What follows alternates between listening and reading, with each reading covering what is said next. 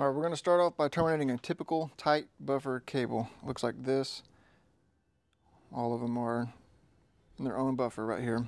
First things first, we got to strip it back. Now it doesn't matter how far back you go, but the more you strip it back, the easier it's going to be for you later. Fan out kits are 25 inches, but just for this example, I'm going to do it a little bit less. Doesn't have to be exact, just about this long.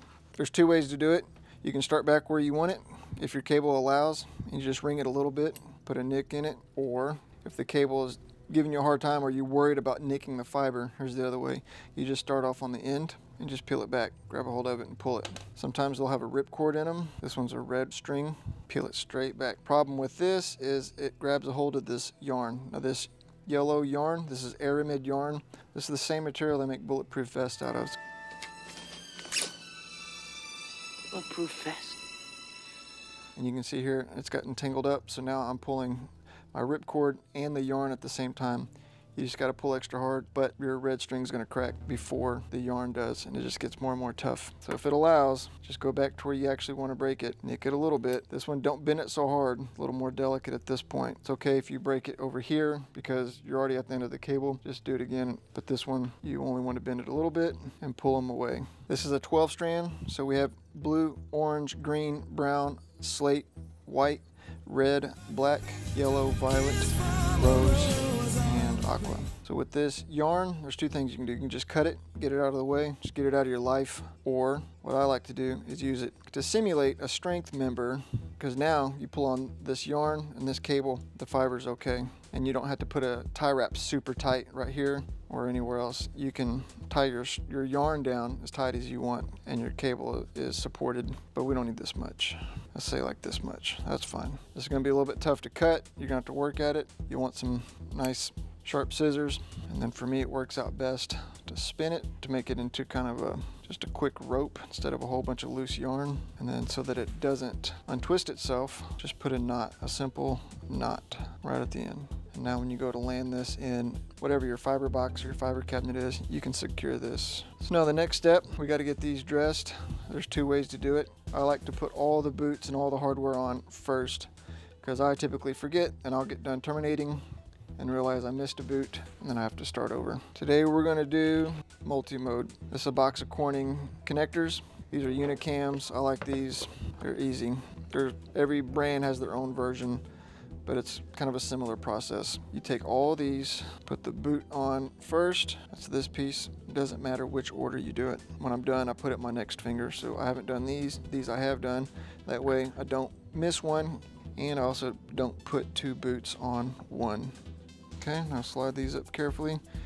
You want to do it careful, because if they're tangled down here, and you could push on it and break the fiber. The next step is these locking claws. Next time, Gadget. Make the teeth face towards the end of the cable, because they're going to grab onto the connector at the end. Okay, now we push all these back, but you got to be careful. You don't want these to fall off while you're doing other terminations. If I hold on to this and let go, see they're already trying to jump off already. We don't want that to happen while we're terminating, because you won't know which color, and then you got to go look through all of them, or you'll just forget it. So you can either take it into a big comfortable loop like this and leave it like that, and I'll just work on these, or if you got tape, that's a little better. Just a little piece on the end, and you don't have to be too exact because you want it to be easy to come off later. And now these can't come off. So now the next step, get your termination kit. For these Corning connectors, you need a Corning kit. You can do it without it, but it's a lot easier with it. Here's my kit. Get your termination tool, snips or scissors, a marker, wire strippers, cleaner, wipes, and a cleaver. Now for this one, you'll want this chip. You can swap it out with this one for different types of fiber, but you're gonna want this chip, and you're also gonna want it with the 900 showing. You push this part down, that releases this, and now this opens up, and you can swap this piece out, but you want it with the 900 showing, and then there's a little magnet right here that grabs onto here. It's on both sides. It'll line up and snap in there. And you want it flush. Close this. I like to push this down while I do it, but you gotta be real careful. Make sure it's all the way down. I'll wiggle it like this a little bit to make sure it's grabbed on real tight. You want these to move freely. Take your wire strippers. They've got different size indicators, the big one, a medium, and the small one. Now these should be factory set, so you can't squeeze them too hard. You can't overdo it. So don't be afraid, don't be scared. All right, this book comes with every kit and it lines out exactly what you're supposed to be doing. So we'll start with step 1. So get your kit ready to go. Put your right pieces in. If you're gonna use an LC, you want this one that says LC. If you're gonna use an SC or an ST, you're gonna use the one that says SC and also says ST. This is the same connector, it's just one image twice. There's a little notch on it. You put it in your kit and then you load it up. This is 900. This is fan out. This is jacketed cable. It's got the yellow yarn in it. It's one piece of yarn for every fiber. Fan out, we're gonna do later. You have to do the fan out yourself. You won't just walk up to a cable and it's ready to go fanned out. That's the one that's loose tube, and then you put it in a fan out buffer. Then there's 900, that's what we're working on. So we're gonna go to 2A. There it is, 900 type buffer. So we're gonna use this, 900. Can't stick out, keep it flush. We're gonna put that boot on, and we're gonna put that piece on. Then you wanna measure it 40 millimeters or more. Now this shows to mark it with the Sharpie. We can do that once just to give you an example. There's a retractable Sharpie here. These kits have a little ruler, so we just take it back to here, anywhere over 40. So we can go to 50 or 60. We'll just say 45, and then we'll just put a little Sharpie mark right there, and that's where we need to strip it back. After a while, you can just eyeball it, and that's close enough. If you use the big one, nothing happens. You're gonna use the middle. You wanna start just a little piece at a time to see how your fiber is. Every manufacturer is a little different. So we'll start just a little piece and just pull straight away, 90 degrees. Hold your fiber steady and pull the cutters away, or hold your stripper steady and pull the fiber away. You don't wanna go like this because then you'll make an arc if you do both hands at the same time. Just start a little piece at a time. If it's going good for you, you can take bigger bites. Sometimes it's just real tough and constant steady pressure. I'm squeezing this as hard as you want to. You can squeeze it all the way down or just where it gets a bite. You can't overdo it with these wire strippers if they're made correctly. I like to use these. It's what comes in the kits now, and you can buy these locally. Now we've got the jacket off. There's a fiber there. You can see it shining now, but that's not the fiber yet. That's a plastic coating. That's an acrylic coating. They call it acrylite. So we need to get that coating off. So now we're gonna use the smallest notch. This one, you want to start all the way as close as you can to the jacket and do it one time. That's what came off. You can wipe it with your finger one time. That's the actual fiber. Before we get too far along, we're gonna load up our tool. Take this, make sure this is the right setting. It says LC. If we were doing a different style, we would have to swap it out with this. Turn it on, push the red button. Now we take our connector. Take this off, you'll want to save it, so put it in the shallow bin because it's easier to dig out. This one's going to be trash, so you take this off, throw it away. Now don't let any dust get in this hole. If something does, go ahead and throw it away. Throw this thing in the trash and try to keep this clean. This one's not as critical. You can clean it yourself. There's a hole here. You can see it move. See, now it's just an open slot, but with this red button pressed, now it's a solid piece. Squeeze this one. As you squeeze this, this goes up. So raise that up, put the back end down in that hole until it gets all the way seated, and then carefully let this down. Sometimes you might not be paying attention and this will be sideways, and that'll hit the tip of your connector and get it dirty. So you get it lined up, bring it all the way down. Now you take this all the way down, push it pretty hard until it clicks. Now you can close the lid.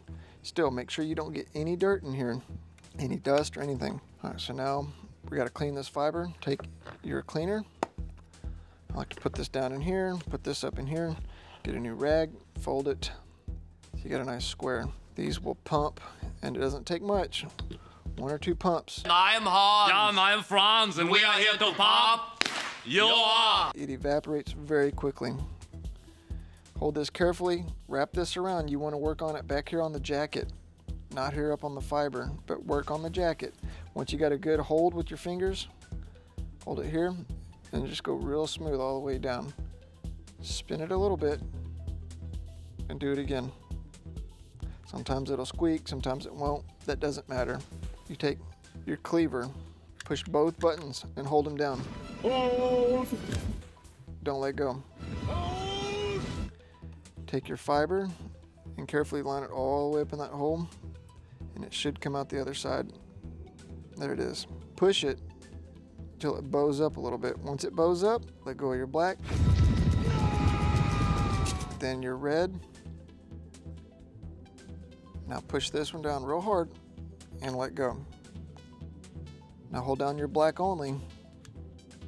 This comes out and it's been cut. If this touches anything whatsoever, you have to start over. You can't clean this. You can't do anything else to it. You have to start all over. You have to cut it, strip it, wipe it down, and put it in the cleaver again. And now very carefully, don't let this bump into anything, but just get right in the middle. Just line it right in that hole. And sometimes when you push these in, they won't go all the way. It'll go about halfway and get kind of stuck, and you can't push it in. If you try too hard, it'll break off inside and you have to throw it away. If that happens, you can just do this once or twice, and all you're doing, it's rolling this cam around. So we'll open it back up, push this in here till it bows up a little bit, squeeze this, and turn this crank. This crank will pinch that collar right there, and now it's locked in. And the laser is shining through there. If we take the other end of our fiber, you can see it shining. Once we take this out of the tool, see it turns off. There's a laser in here. If we close this, you can see the laser on here. So now we know it's a good termination. This is only flashing because of the demonstration I just did. This should not be on unless your battery's going dead. But hold this down with your hand. Hold it down at the bottom and squeeze this again. Don't let the connector will try to ride up with it. Don't let that happen. You want to keep it down here, because if it's stuck in here, when you go to pull it out, you're going to pull it, you'll end up pulling it like this. You want it to come straight off. All right, now that that's terminated, this is done. It's on there. It's locked in. This has been bent and it's crimped on. See, this isn't one that hasn't been used yet. It's perfectly round. So now you want to take that cap, you put it in this shallow bend so it's easy to dig out, and carefully put it back on until you're done with all of the terminations. This purple piece, you don't need it. This is the cleaver. You see the fiber you cut, it's still in there. This is very dangerous because it'll stab you.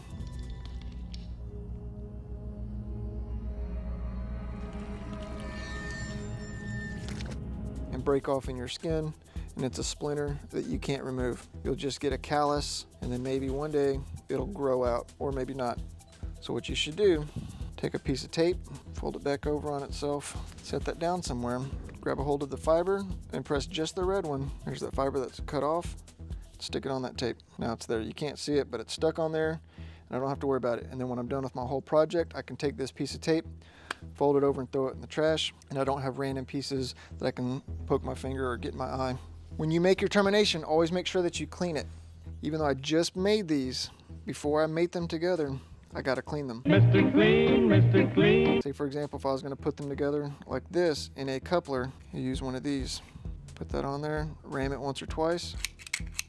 This has a thread that goes to the tip. Every time you push it, that thread rolls across and wipes everything off. Oil, dirt, whatever. When you put these together, there's such a small amount of glass that's touching that even just a little bit of pressure on that small of a surface area multiplies and adds up real quick to where you're putting nearly a ton of PSI onto glass. Let me show you what I mean. These connectors on the tip, when you look at these, they look pretty flat, but they're not. They're rounded if you look at them closely. So up close, that's this right here. And the fiber, it's the actual fiber where the laser goes down is right here. So when you take another one and you line it up, they're touching like that. That right there, that is very tiny. This right here, that's touching, is about 8 microns. Your hair on your head is about 70 to 80. The glass that you can actually see that I was showing you that was shiny, it's 125 here to here. That's 125 microns wide. But then there's an inner core of different glass that's only 8 microns. This right here, this is a little better. This is 62.5, but you still need to be very careful. When you put the fiber in here, you put a fiber in the back, that tool, all it's doing is rolling this over. And what that's doing, there's a cam device in there. Looks about like this on the inside. When you run the fiber in, it's lining it up. When you roll it, it looks like that, to where there's a tiny gap. When you roll it, it locks it in place. When you first get it, when it's brand new, it's gonna look like this. Your fiber can just go right in and goes all the way through, and it's easy. But then when it rolls, now it's got a tiny gap because it's not centered, and now it's locked into place. And the fiber's coming through, and it just barely fits right in through there. And then your final step compresses this collar right on the jacket. The jacket sits about in here, the cam rolls, locks it into place, and your fiber goes up to here. I hope this helps. Let me know if you have any questions, but this should get you started.